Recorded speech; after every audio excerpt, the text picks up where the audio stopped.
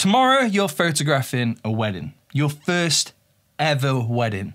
And with a wedding, you can't mess it up. However, you have no idea what the venue is going to be like. Is there going to be lots of natural light? Maybe, maybe not. Is it going to be bad weather and we're going to be indoors for a lot of the day? Or is it going to be really sunny and we're going to be outdoors? Is the venue a big open space or is it really, really tight? Not knowing what tomorrow is going to give you is a fairly common thing within wedding photography. Sometimes the only images that we see of a wedding venue are those on Google Images. And we'll probably never see what the prep locations are like, where the bride and groom are getting ready until we actually get there. But you need to be able to own it. You need to be able to walk into the room, fill everybody with reassurance and confidence, especially the bride. And to be able to provide and show that confidence, we have to have confidence in the tools that we're using.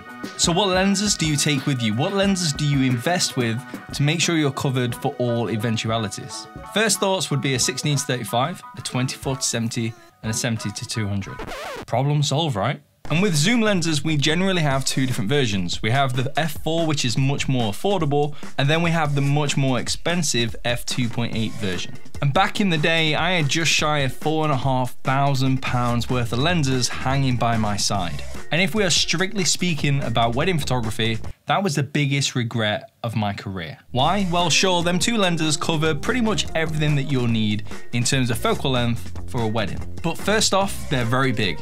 They're very heavy. But unfortunately, there was one wedding that I did in particular where it was fairly dark on the day. The venue itself didn't have that much natural light. It was a bit of a rough day outside with the weather, and the photos turned out lovely, but I was taking photos with the much longer shutter speed that I actually wanted, and the ISO was much higher on the camera. So I did one very simple thing. I changed my lenses, and my whole wedding photography career changed, and I'll never, ever look back. The first lens I bought was this lens, the 85mm f1.8. This one lens takes care of my telephoto range from my previous setup. Sure, it's not quite 135mm prime, but when I actually looked at the photos and looked to see what focal length I was using from my 70-200, I never went past that 135mm mark. And if I need tighter framing than what my 85mm provides, I just simply move closer or crop more in post. Whereas if you have 135mm, it's not like you can zoom out and you may not be able to move further away from the subject you're taking a photo of. And the 85mm, if you've never used it, is the portrait lens, and I mean the portrait lens. All of my most favorite wedding photos that I've ever taken has been taken with this one lens. The 85mm that I'm using is just the Sony 85mm f1.8. It gives me sharp images, it's faster focus, the bokeh looks really nice, but obviously this will differ depending on what 85mm you buy. However, there is one thing that I would change about this lens.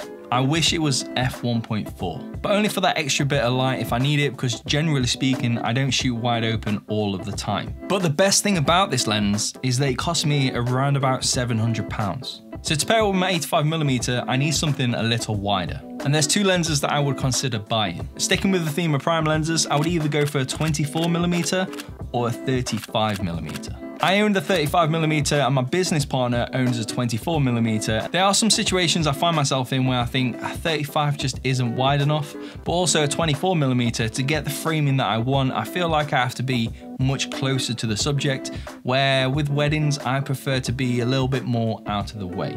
The 35mm that I use is the Sony G Master f1.4. Again, I don't shoot wide open all of the time. The reason I have a 1.4 is the same reason I'd like a 1.4 for this, just for that extra bit of light should I need it. But for a long time, up until maybe about 6 to 8 weeks ago, I was actually using the 35 1.8. And that thing was great. Compare it to the 1.4, which is like £1,000 more.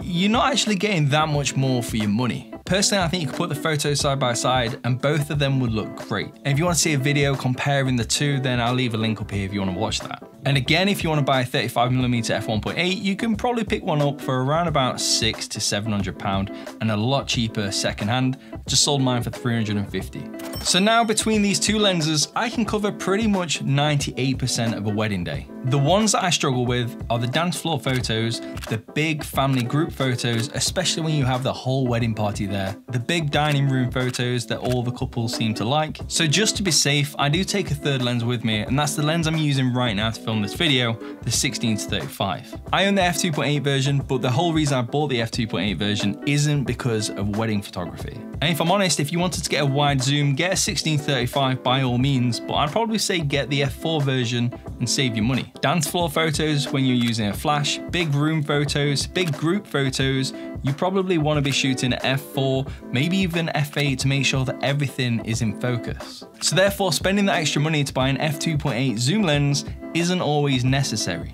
However, if you're wanting to stick with the theme of primes, I'd probably get something like a 20mm f1.8. And by getting a 20mm f1.8, you are in the right focal range to be able to get the wide photos, but you also have the benefits of having a really low aperture in them low light situations if you are in a tight space for any of your prep. Now, there are a huge variety of different lenses within these focal ranges that you can buy, especially if you start to consider third-party manufacturers such as Sigma or Tamron. Obviously, lenses from some manufacturers may perform better or worse than other manufacturers, but this normally comes down to the speed of autofocus or even the actual look of the bokeh or the vignetting.